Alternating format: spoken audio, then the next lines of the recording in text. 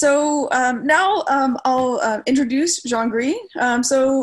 For many of you, you're probably familiar with Xiangrui, but he is the OSU CCBBI facility specialist, aka the jack of all trades and master of quite a few. Xiangrui received his PhD in neuroscience from USTC China and has been at OSU for over 9 years. Please join me in welcoming Dr. Xiangrui Li. You can go ahead and take it away, Xiangrui. Thank you, Alison. So thanks for everyone being here. I'm glad to see so many people.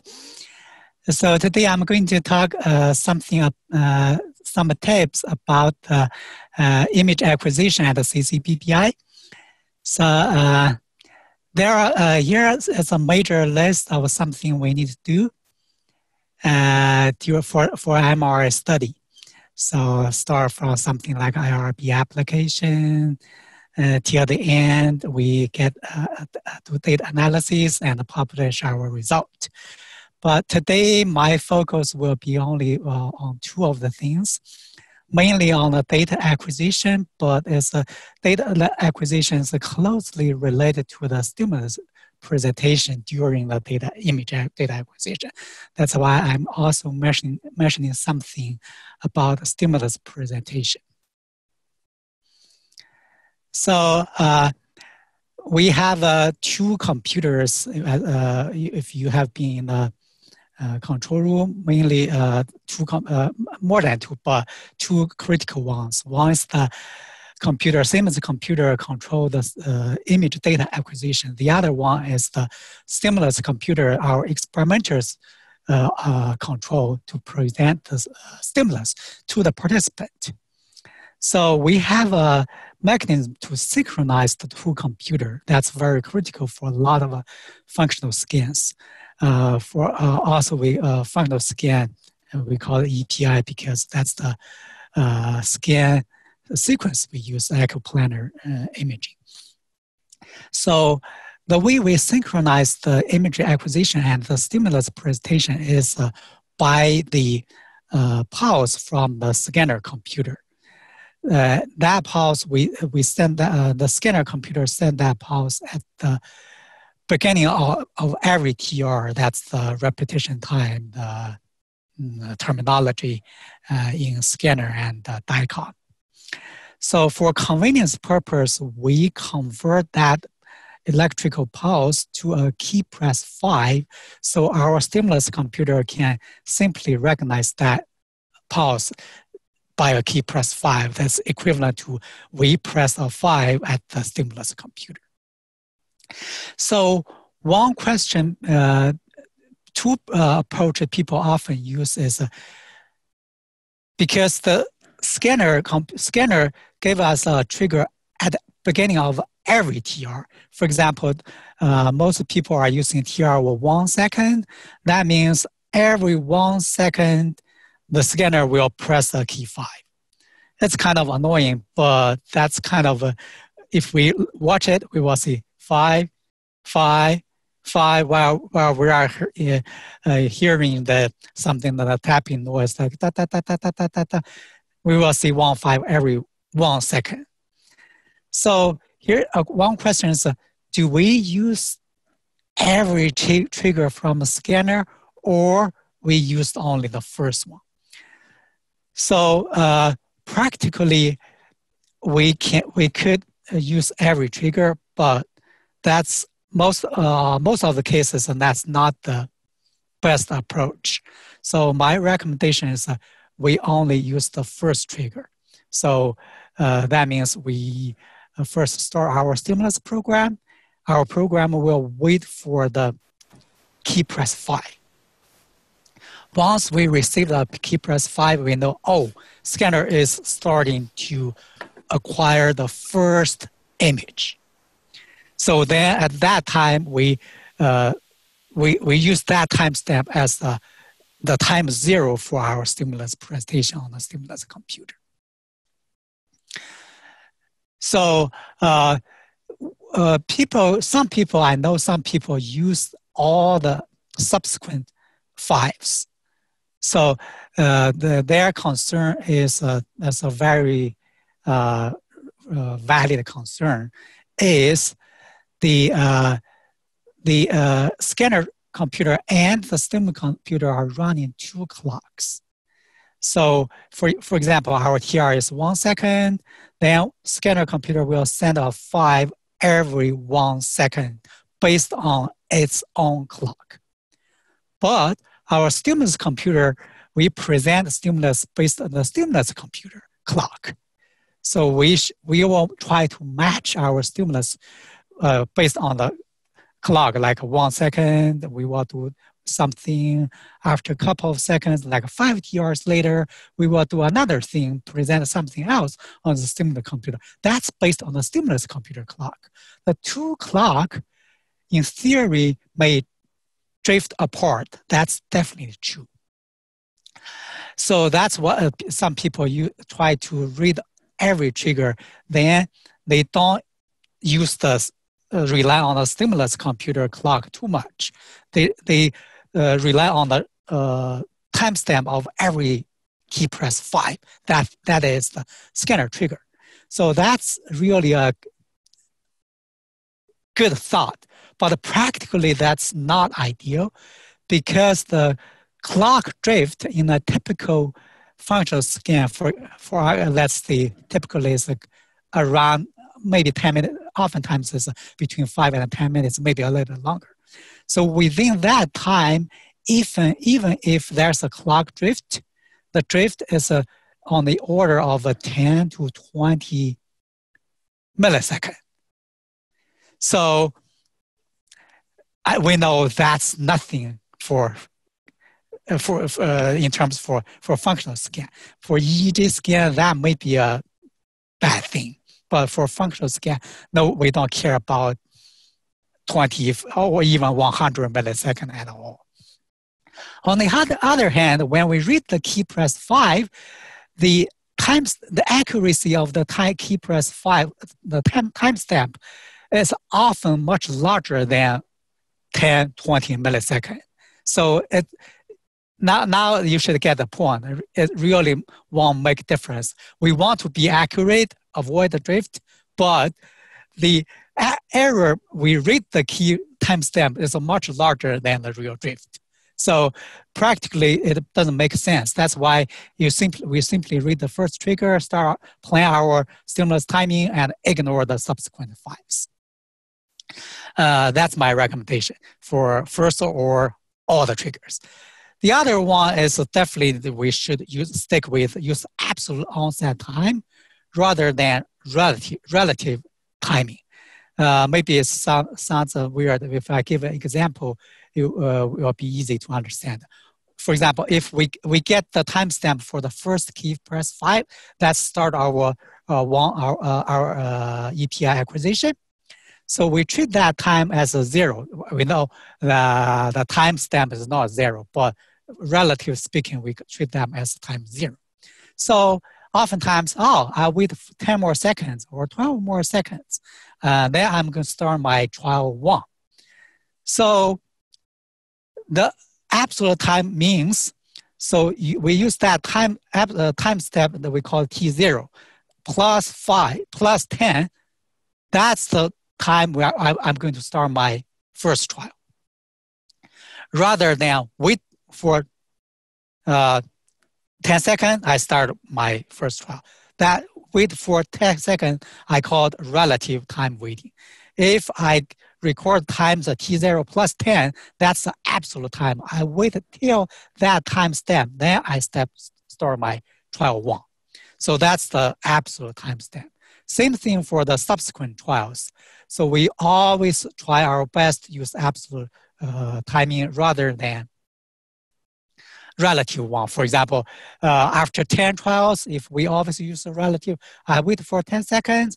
My first trial, I will present a picture for 4 seconds. Wait 4 seconds, I turn off the picture. Then wait another 3 more seconds, wait for the participant to respond. now we have a 10 plus 4 plus 3. If we always do that way, because the computer takes time to run some code, after about 10, 20 trials, it always accumulates time error. We plan to run 17 seconds. Actually, it may run 17.1 seconds. After more trials, 20 trials, we accumulate error. That's the problem using relative timing. So always plan the onset of all the trials, then wait to that time step to start that trial. Okay, so that's something about the one common error people often make in their stimulus design. So the next topic I want to talk about why the acquisition takes longer than my stimulus. Ideally, they should be exactly the same because we want to synchronize them. But practically, we often see something like this. For example, my stimulus designed for exactly 400 seconds. That should be 6 minutes and 40 seconds. But when we set up the scan protocol, if we set TRS 1 and 400 environments, that will take 400 seconds. That should match our stimulus exactly. But the scan computer tells us it takes 6 minutes 47 seconds to finish the scan. So we still have 7 seconds extra. In the past, I always try to avoid talking about this because my point is we really don't care about that seconds, except the scan not takes exactly 6 minutes 40 seconds, but takes 7 seconds extra. So it doesn't help us. Often my worry is to confuse people. But it seems that people often ask, why is that? Why is that? So I'm going to explain that in a very simple way. So when people ask me, why is that? I will simply tell them, the scanner needs some time to prepare to start the acquisition. Actually, that's not exactly right. So it takes something extra time, but that's something, it's more extra, not the 7 seconds. The 7 seconds, actually, scanner is doing something within that 7 seconds. Strictly speaking, the scanner is making the noise. When it's not scanning, it's quiet. There's no noise. Within that 7 seconds, it's already start to make noise, but it only makes noise. It won't take any pictures, and importantly, it won't send that pulse, the 5, to the stimulus computer. So it only sent the 5 after 7 seconds, after it start to make noise. So that's why we don't worry about why 7 seconds. Actually, it's not exact 7 seconds. Depending on the sequence, it could be up to 20 seconds. It's really, we can't tell it's 7 seconds, 13 seconds, or 20 seconds. And we don't care about that. So because it won't do anything, and it won't send the 5. That's critical for us. It only sends the 5 when it starts to acquire the first image. So that's why whatever, 6 seconds, 20 seconds, we don't care. It's just some extra time. It won't affect our image acquisition. And actually, it takes some picture, but it won't save it.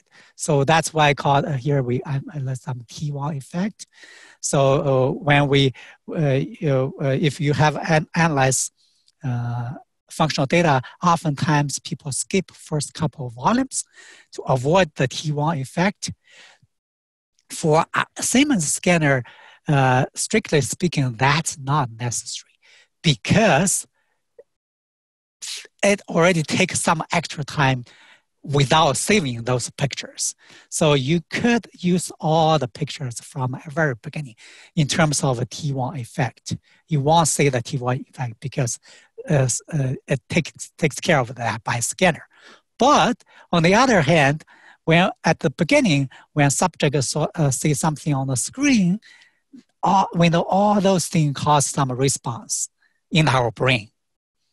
So for that purpose, it's still a good practice to get rid of some volume at the very beginning of a run. It's not because of T1 effect, because that is already being taken care of by the same scanner, but because of a subject was seeing something on the screen, that's something, some response in the brain we don't want to. That's why for that purpose, it still makes sense to skip something at the beginning.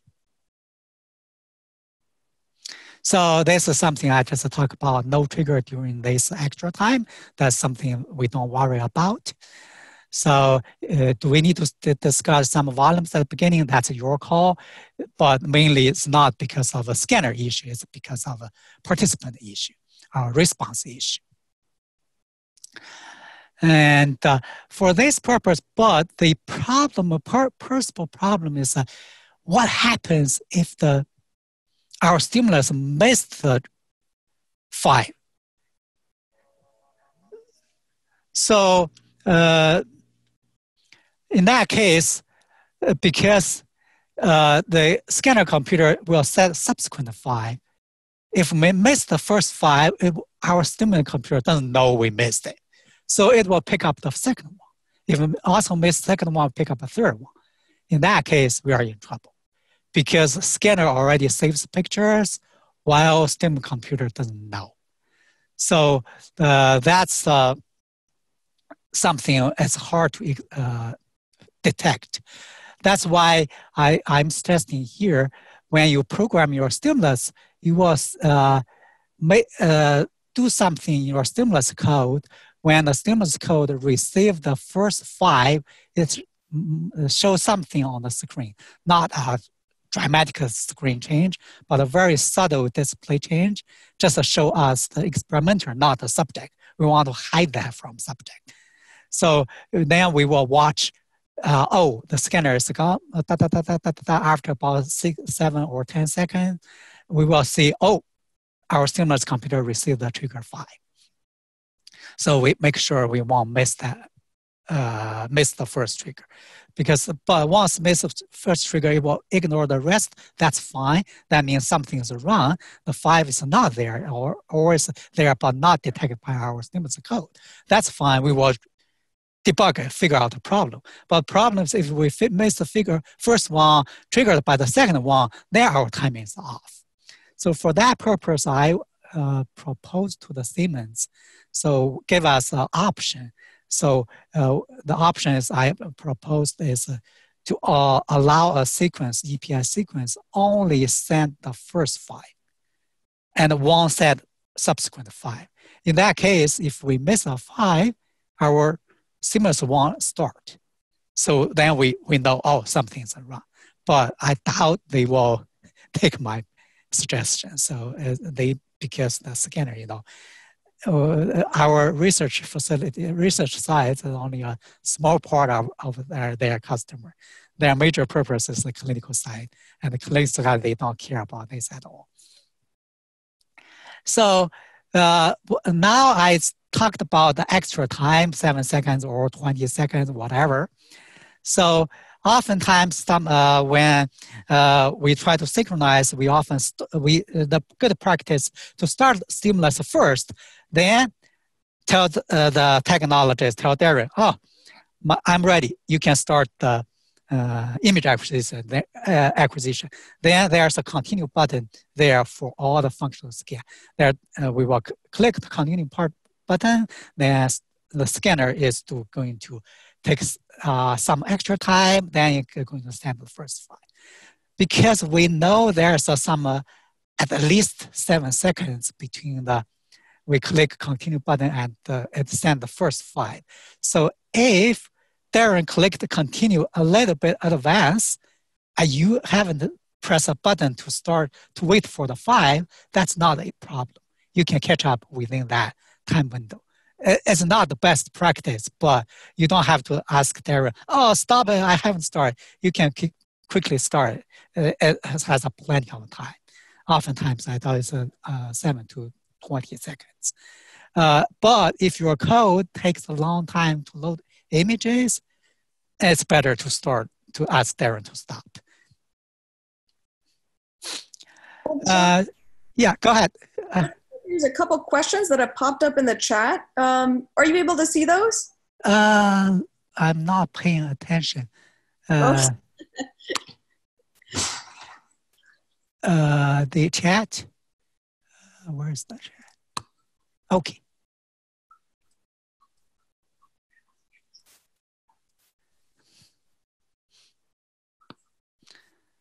Okay.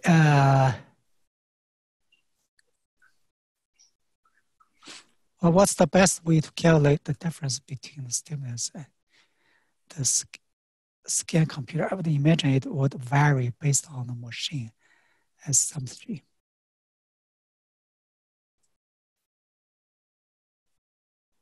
That's asked by you. Can you? Yeah, you can talk, Alison, right? Yeah, I can. Yeah, so I guess I was just curious about like ways of actually calculating the difference in timing between the stimulus and scanning computer,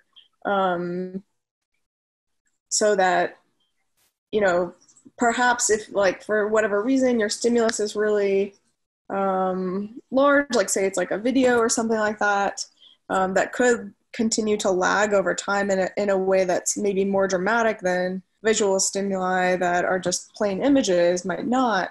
You know, is there like a really good way to get an accurate measurement of what that lag time is between the two computers? Oh, I got it. So I didn't understand your question. So in that case, for the functional study, it's not good. That's a problem with stimulus computer. So we try to solve that problem before we can run experiment. But for functional study, imaging study, it's probably not an issue.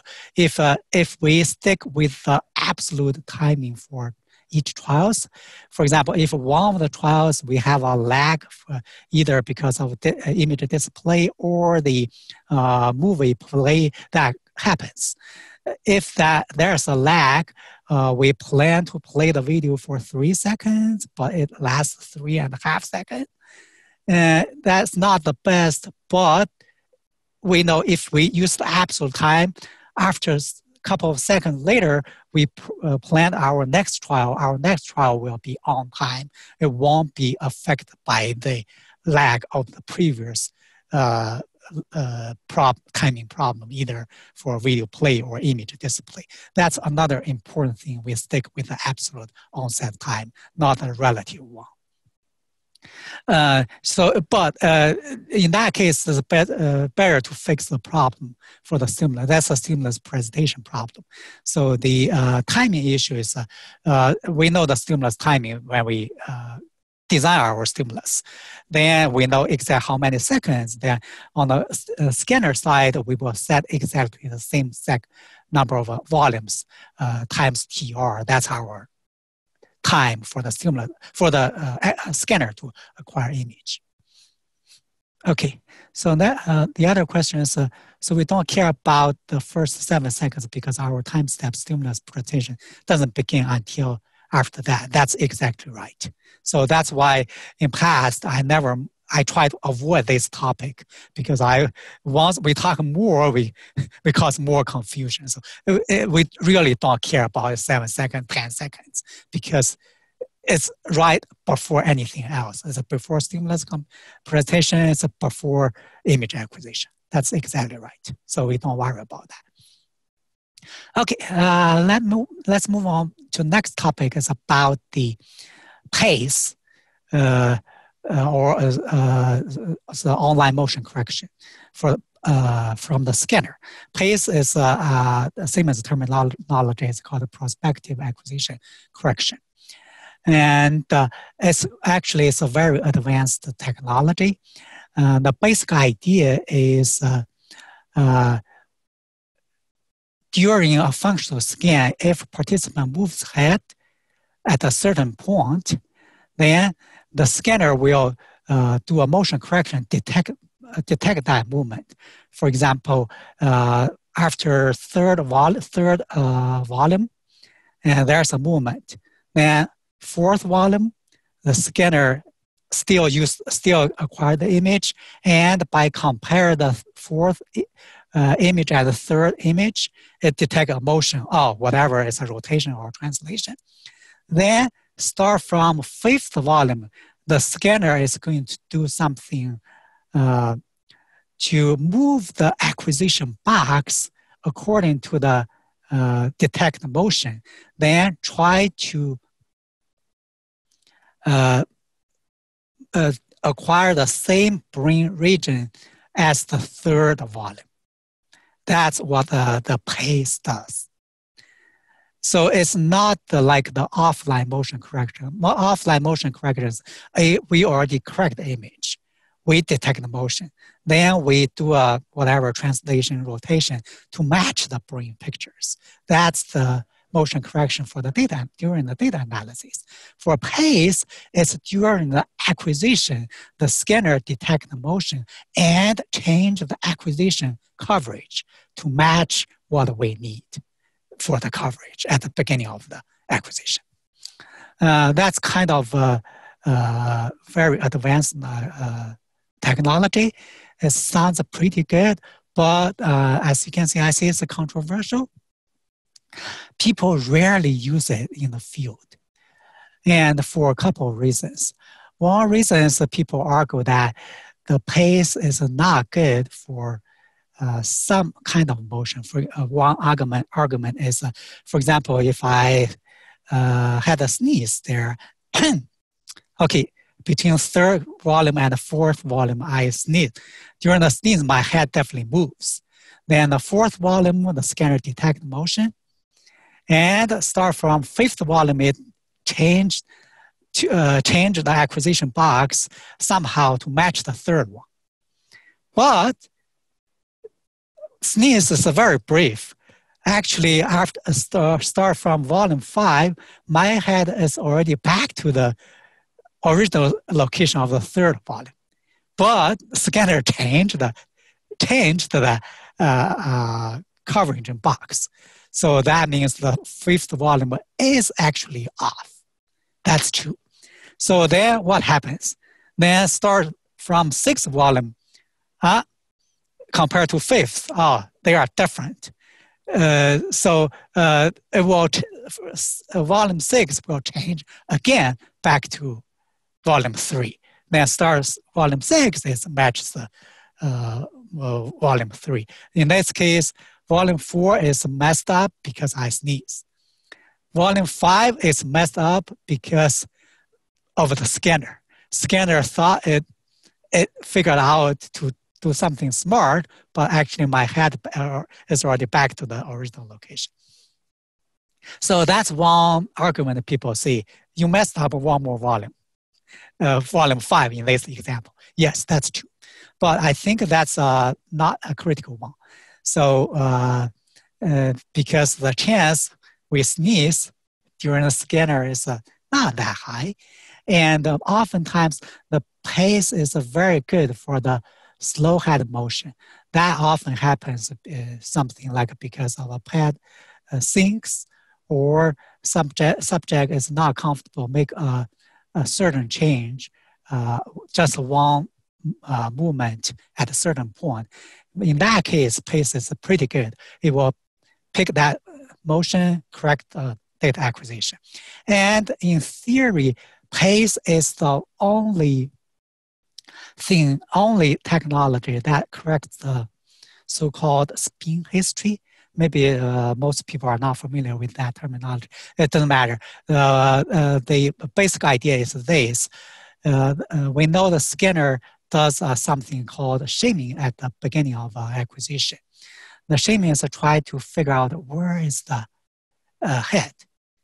And here's the head, here's the brain, and outside the head is, we know, is air.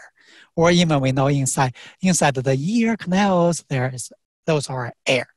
Basically, the shaming process figure out those kind of where are tissues, where are airs. So if we move the head, that movement will mess up the shaming, because the scanner knows at this location, oh, it's an air chamber. That's the ear canal. It doesn't know it's ear canal, but it knows it's the air. If we move, that will mess up.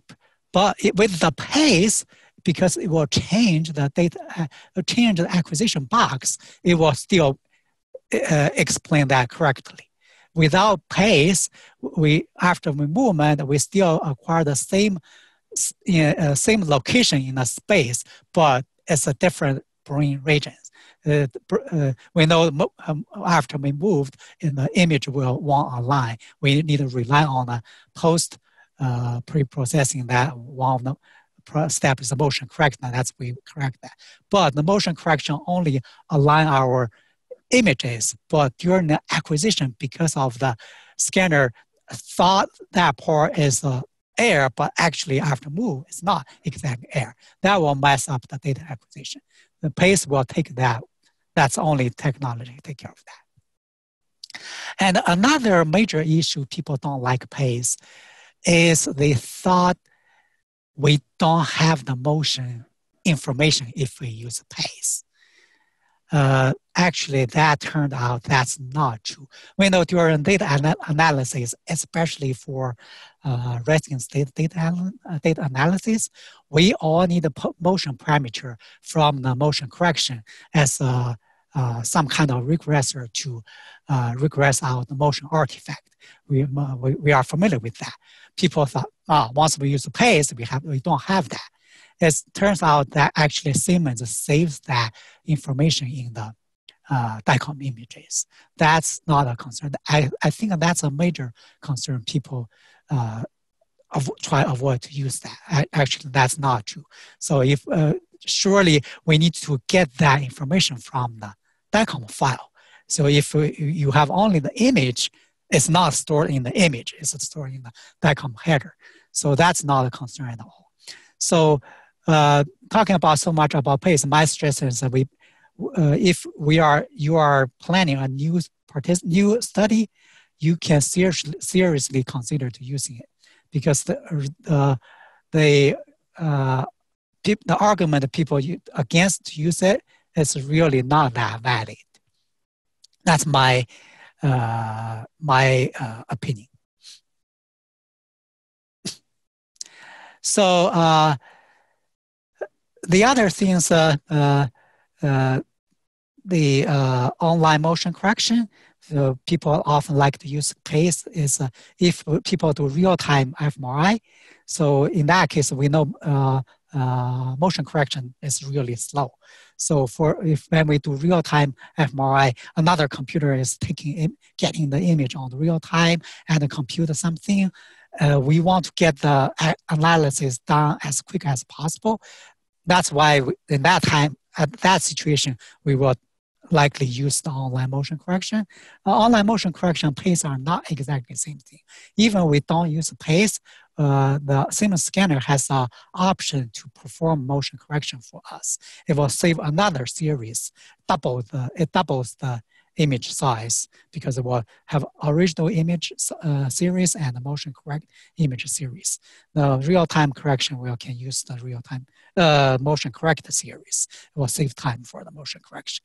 With the pace, that we can always turn on that one. So it's two separate topics.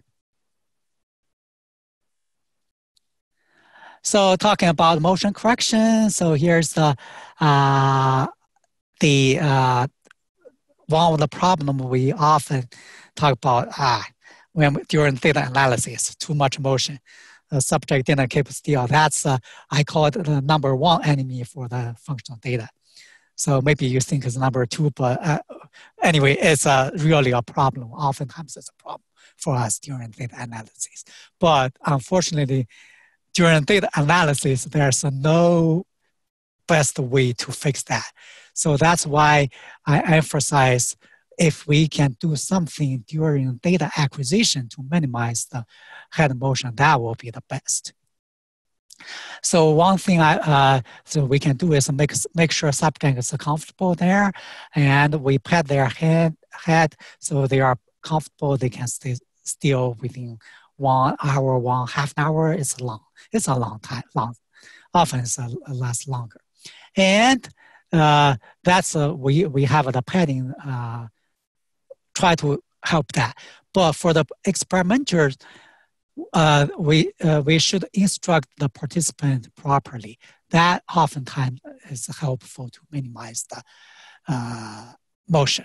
Oftentimes we say, "Oh, try your best to stay still, stay still like a statue." Yeah, that's what we expect. But if you have been a participant, you know that's impossible. For 1.5 hours, you stay there like a statue. It's kind of impossible. So then what's the best? If that's impossible, so we will, one important instruction is to tell them, if you want to adjust your head, try to do it between the scan while we are giving you instruction for next task. During the scan, that's why when the scanner is making a tapping noise, try your best to hold your head still. And if you want to adjust, it's a couple of minutes. Each scan will last a couple of minutes. You try your best to wait for the next break. So that's one thing we can instruct them. And in case they moved a lot between the scans, well, oftentimes we give them the instruction for next scan. So in that case, we will add additional shimming, because as I told you, the shimming is for the scanner to figure out where is the tissue, where's the brain, where's the air.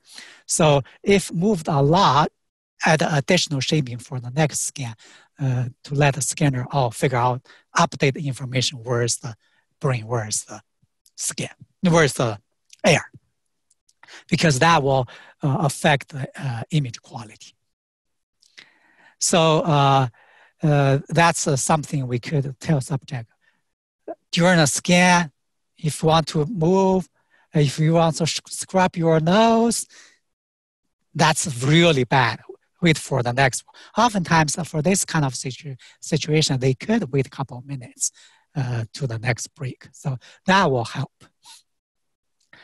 Here's a firm I set up in our in the control room. If you have had a scan recently, you should have now. It's called frame-wise integrated real-time motion MR monitor. It's developed by a group at Washington University in St. Louis. The basic idea is like the real-time fMRI, our scanner transfers the image to another computer real-time for the functional images. After there's one volume available, it will push the image to another computer, like for the real-time fMRI. But here is the other computer is going to do a motion correction compared to the previous volume. If there's a motion, it will give us a plot. Oh, there's a large motion there. Then we know on the real time, the subject is moving. So then we can give us some idea.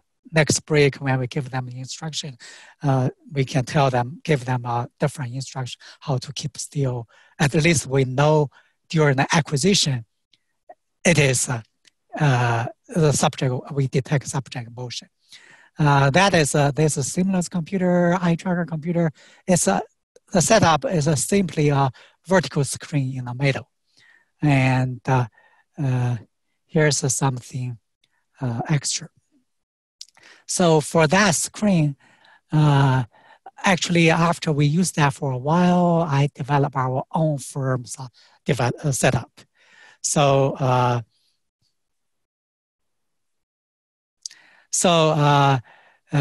after that, we are not using there, using mine, but it has a lot of extra features. And this is for the actually not for our own firm, and I still use borrow their name. It's how to use it. You don't need to how to use it because you don't need to do anything. It's really user friendly. It will even wake up the screen by itself for you. You simply need a watch. This is our own. It's a lot of extra measurement. First one is the real-time image. Whenever there's a volume there, it will show you the image, the picture. Oh, that's our volume participant ID. It's the REST series 7. That's an image one by one. And it shows you the progress by this scroll bar. If the acquisition is ongoing, this one will last about 400 something volumes. This scroll bar will keep going here. Once it's here, it's almost done. And this plot is the motion information. We could either use the vars or frame-wise displacement. And it turns out this one is not good metrics. For this purpose, it often inflate the movement for the multi-band sequence. That's very popular in our center. That's why by default, I use the vars. You could turn on this one, show both of them. And that's some arbitrary threshold. Green is good, yellow is suspicious, red is bad. And here's a table to show each series, and both functional and structural. And one potential use is, I think the major purpose of this one is to show some information, and more importantly, the motion information. If we see a big spike here, that means it's one movement. That's not a big deal. Often the bad case is frequent motion. Even the motion is not that huge. If it's a frequent motion, it will often cause problem for the subject, for the data analysis. So in that case, we will instruct subject properly for the next scan. And it also has something, once we have a short volume, short functional scan, it will think it is the slice check. So it will show you something, the brain coverage on another picture. You can take a look. You don't need to do anything. It will show you everything by itself. And the one thing you can do is while the scanner, while we are not doing functional scan, you could touch the one of the functional scan here. It's a touch screen. You could click one of them to check the motion trace. If you miss it, you can, for example, you can, how about this run? How about this run? So during the functional scan, it's taking picture one by one. It won't respond to your touch. But if it's doing structural scan or it's some field map or whatever, it's not a functional scan, you could check the previous series for motion. Or you can, from manual, you can load previous subject to check one if you need. There's a question, form does not mirror location differences that happen between runs. That's correct. Form just, what it does is, what simply does is the motion correction for the, like the motion correction during the data analysis. But it's plot the motion volume by volume during real time to give us the information. It won't tell us the location change. Oh, actually, that reminds me one thing. The pace, what it does to catch the motion, use a different location to acquire rest of the volumes. But when we start next run, pace will go back to the original one. It won't use the new acquisition. That's kind of sad because if subject moved, I hope it will catch the new location to keep use the new location. But unfortunately, that's not the case. It's still not smart as I expected to be. Here's another brief topic about brain coverage. And because some people ask that, like this one, oftentimes we do this one, like on the top is empty. Why do you waste that space? Why don't we scan more neck tissue? Actually, like this one. Actually, I think this one's bad. We try to do this one, even we waste some, acquire some air. The reason is our purpose is not diagnosis. We don't care about what happens in the neck. So we try to avoid get less neck tissue because that will mess up the brain extraction during the data analysis because of some bright spot in the neck. Oftentimes, if that happens, we need to use special software to get rid of the neck tissue. So that's the reason we prefer this one. It will give us less problem. But still, sometimes for a certain participant, it will still give us problem. In that case, you still need to cut some off, set all this image below certain coordinate to 0 to get rid of the neck tissue. That's one reason. We keep everything straight, but that one's not in the center. Often we try to get a higher location to acquire less neck tissue. Some people often also ask, what's something we set up the functional coverage. Oftentimes we mention ACTC. So those are two anatomical marks in the brain. It's called anterior commissure and posterior commissure. In this picture, the red spot is anterior commissure, the yellow spot is posterior commissure. They are two tiny fibers connecting two hemispheres. So that's why we see them in the middle of the brain of sagittal slices like this. But the best view we view them is through the axial slices. For example, in this view, this is the anterior commissure. If we go up and down a couple of slices, we will often see them in 1 or 2, at most 3 slices, because it's really tiny. Especially for the PC, often see it in only 1 slice or 2 slices. That because it's so tiny, it's not easy to detect. But just because they're tiny, they are useful for the marks. If it's a large tissue, it's hard to use it because we want them use them as 2 points. So it should be very tiny, so to be useful. And the ACPC plane is the line along AC and PC. That's oftentimes used a reference for to set up functional slices if they are the axial slices. And some people say, oh, I want to use my functional slices parallel to the ACPC plane.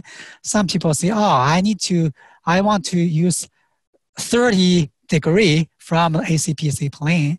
That will give us better signal for the orbital frontal cortex. Different studies show different results for that purpose. It's hard. One of our lab, Ian's lab, Ian Krabik, his lab seems to stress the 30 degree, like not this one. This one's opposite, this degree. They stress 30 degree this way is the best. But how much better is the 30 degree is really not that. Maybe better, but not oftentimes is not that significant. And the other problem with the 30 degree is a larger angle from ACPC plane is with a larger angle, oftentimes we will lose coverage. We need more slices and more slices means if we want to cover whole brain, we need a longer TR. So that's another trade-off for the angle. So my suggestion is the whole brain coverage is probably more important than the orbital frontal dropout, because whatever we use, the dropout is still there. If your region of interest is at orbital frontal cortex or temporal lobe close to the ear canal, there's really no good way for that solution. But on the other hand, if you sacrifice brain coverage, I think that oftentimes is the trade-off may not worth, but probably depend on your study. If your study, you have to have the orbital frontal cortex is very important, then probably we need to take care of that. So in our center, we often use shorter TE. And oftentimes you see it's a 28 millisecond. If you look at other publications, probably 30, 32, or even longer.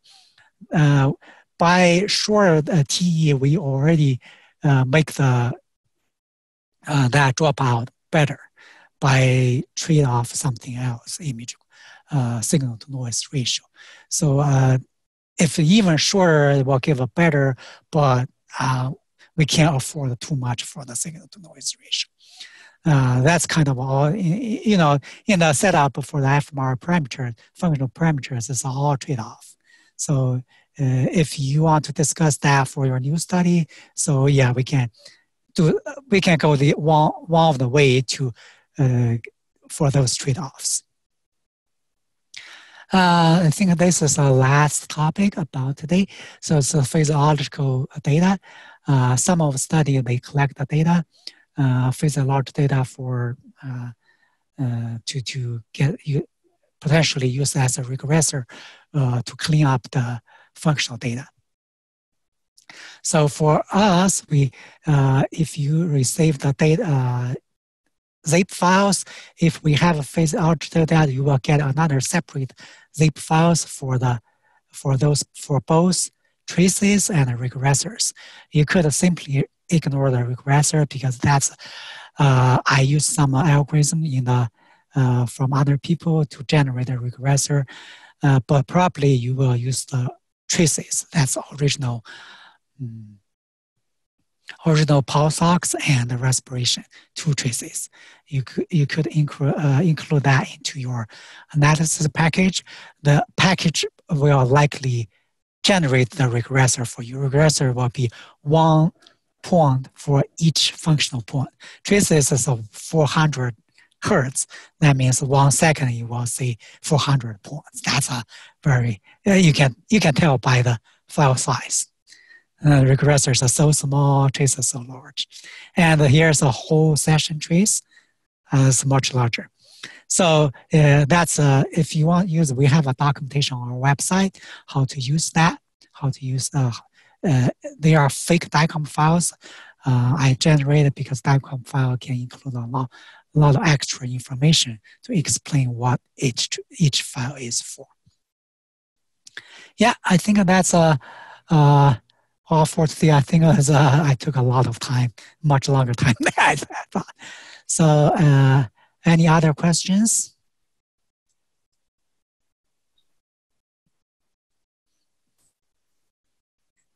Thanks, Xiangrui. This was awesome. I guess I know that we're just about at time, so if you have to leave, please feel free to do so. But if you'd like to stick around and answer some questions, Xiangrui, do you have a little time to do so? I'm fine. I'm free. Great.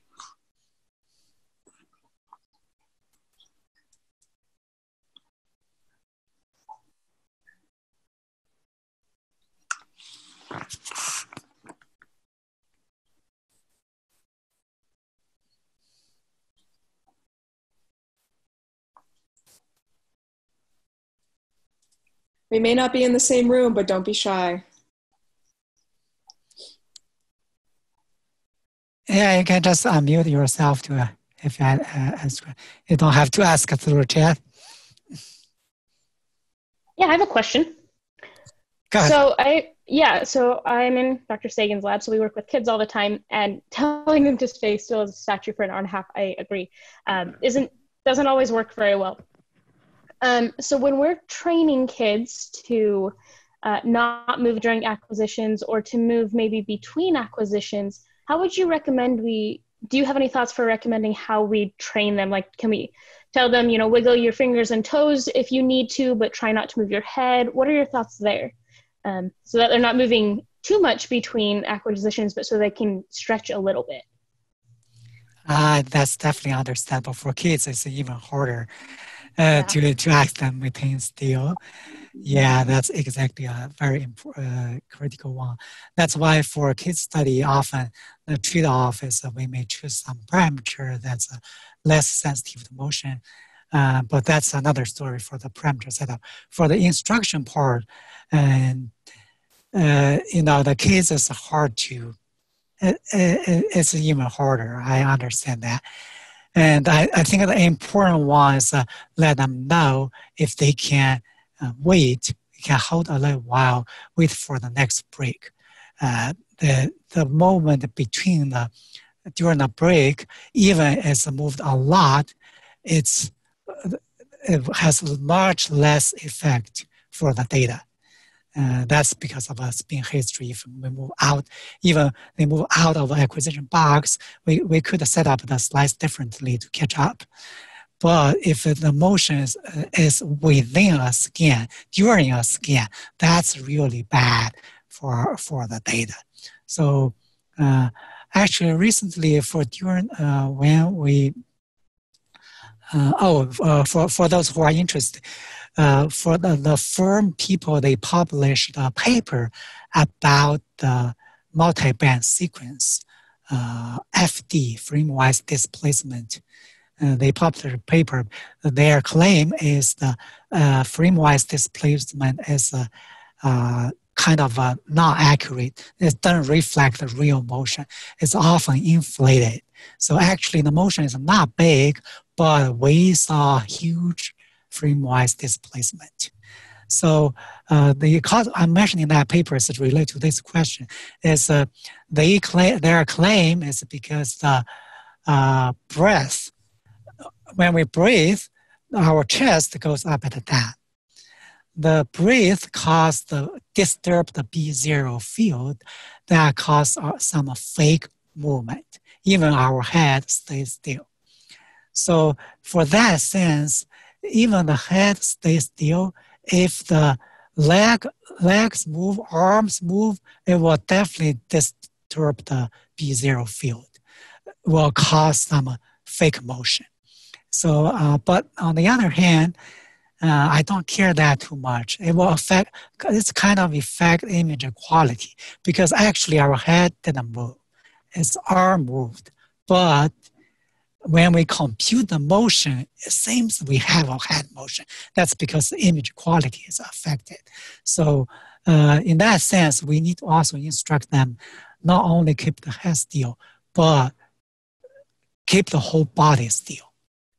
Right, and that's during a scan. But between scans, they can wiggle a little bit, and that's not as bad as moving within the scan. Between the scans, they are free to move legs, arms. That's totally free. And the head, they can also move, wiggle a little bit. And if they get back to the original location, that's perfect. That won't affect anything.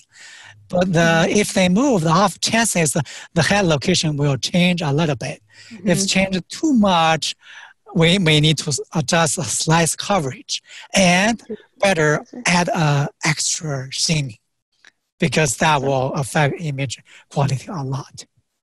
Right. And can you just for me, who is the author of that paper? I'd be interested in reading it, the multi-band motion one. Let me go back to the firm picture.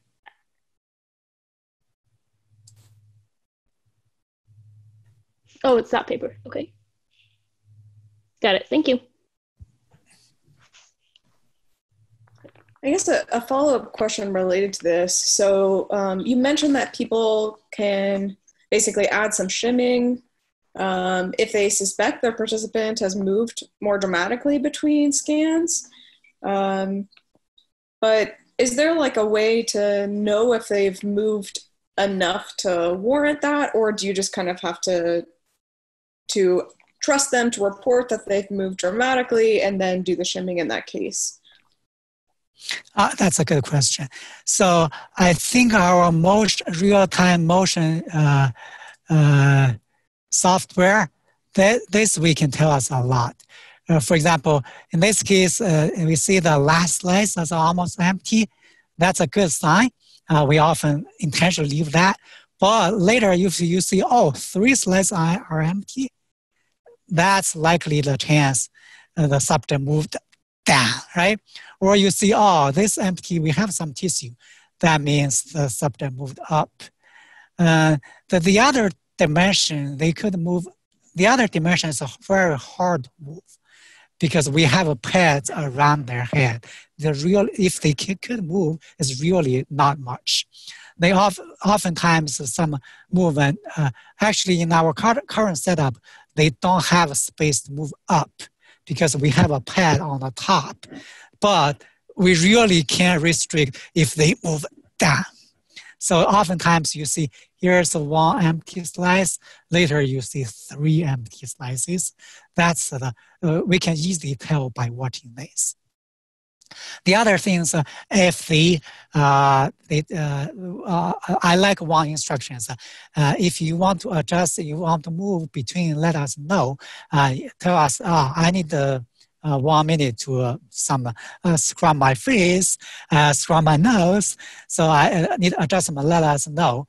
After that, we can watch that. So we will pay close attention if there's anything changed. But just to confirm, that doesn't update until the next scan is running, correct? So if they do report a movement in between, or like they really need to scrub or whatever, like is it best to just take the preventative action of adding the shimming before the next run, or? For kids, yes, we could add extra shimming. It will take about extra half a minute, 20, 30 seconds, like that. So it's only some extra time, won't waste some time. But typically for adult participant, it's not that necessary. You're right. So if we detect motion, we could do that. It's already late. We already started the scan. But if it's too much, if we just start a scan, we could stop it into 10 seconds. We could stop, restart the scan. And add extra shimming that will correct that. And if another thing is, if this slice has a lot of tissue, that means we are missing top part of the head. We need to replace the slices too. In that case, we want to stop the scan to restart it. Yeah, go ahead.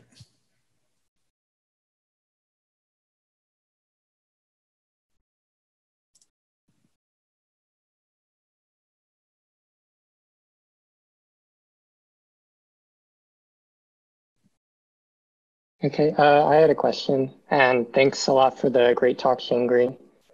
I'm wondering about how significant an improvement it is to use both PACE and physio as like physio regressors. So for instance, with PACE, you said it's best for people who have slow motion.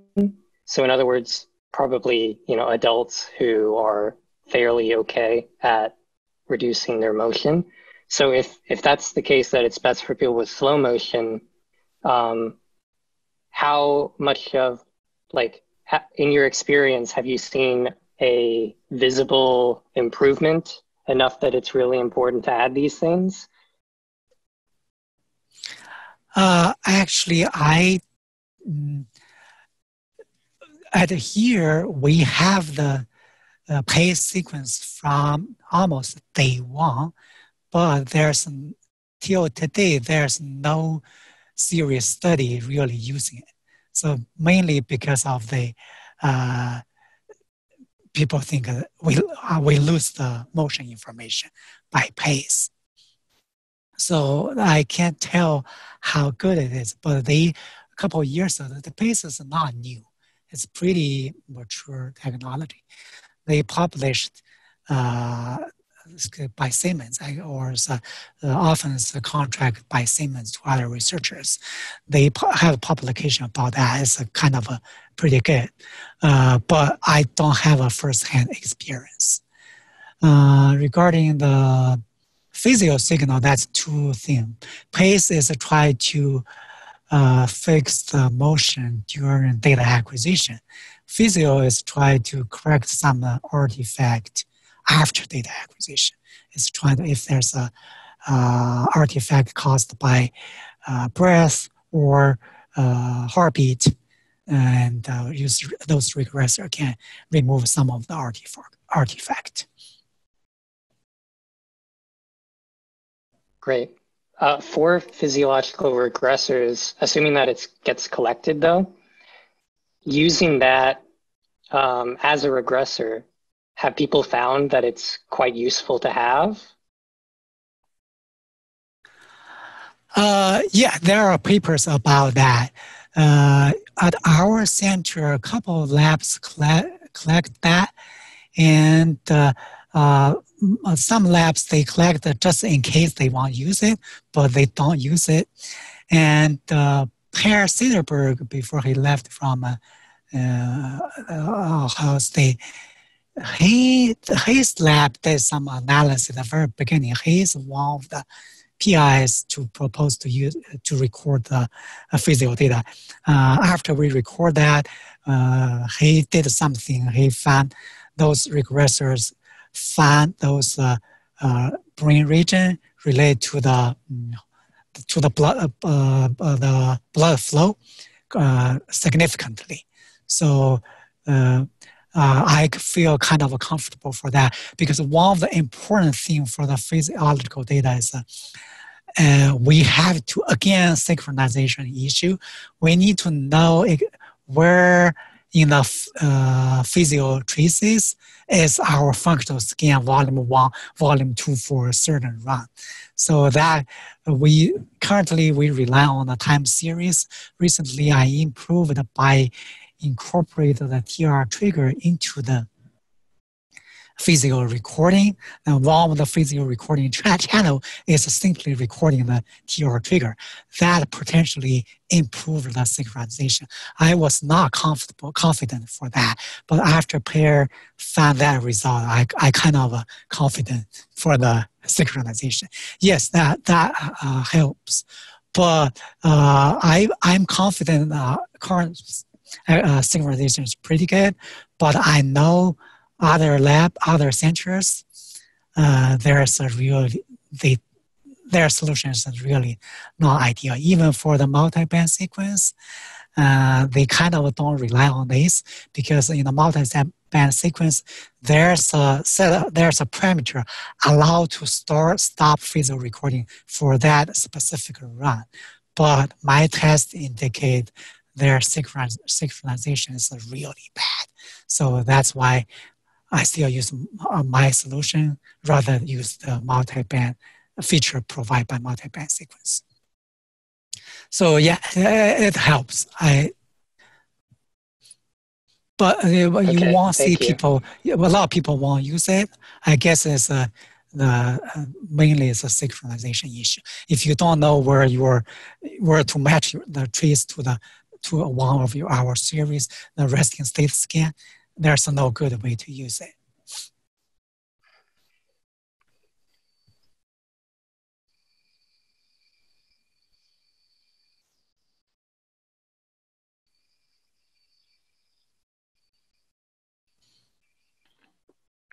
I hadn't fully thought through the psychological implications of this, but I'm just curious about the capabilities of this firm software. Say you were running some kind of structural scan that was longer, maybe a DTI scan, and you wanted to give participants real-time feedback about their motion. Is there a way to like display this output to the participant, or to basically take it and turn it into a different kind of visualization on the stimulus computer?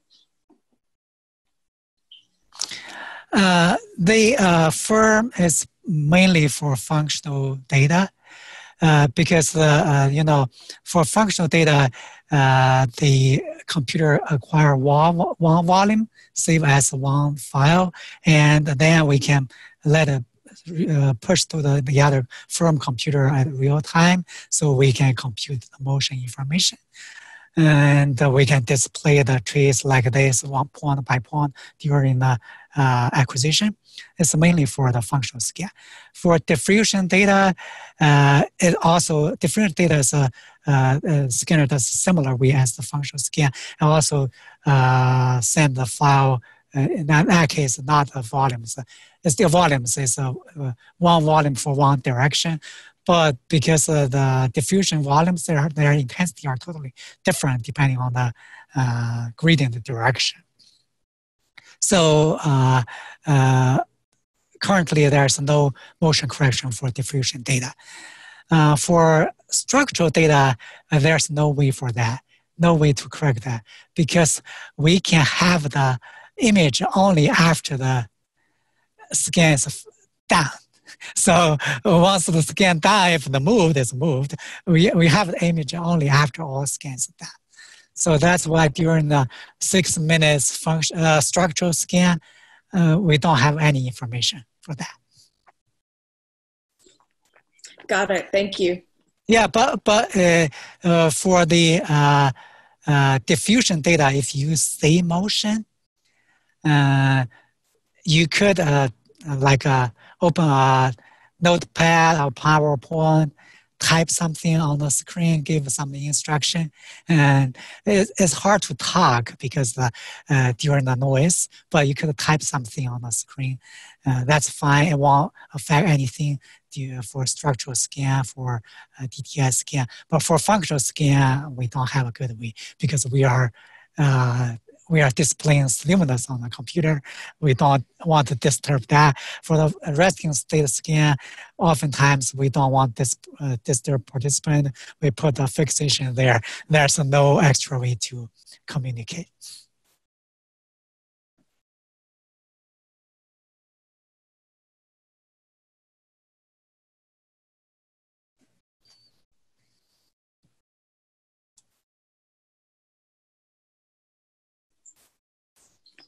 Any other questions from the group?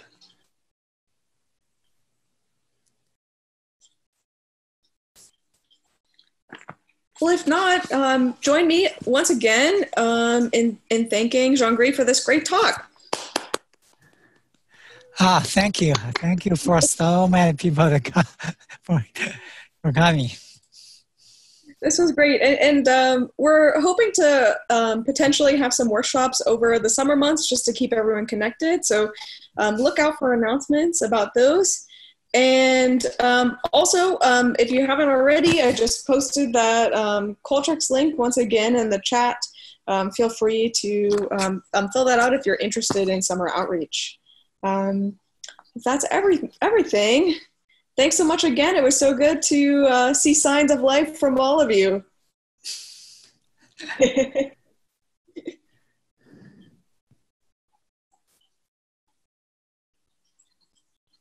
And thanks again, Xiangrui. Bye-bye. Thank you. Thanks, everyone.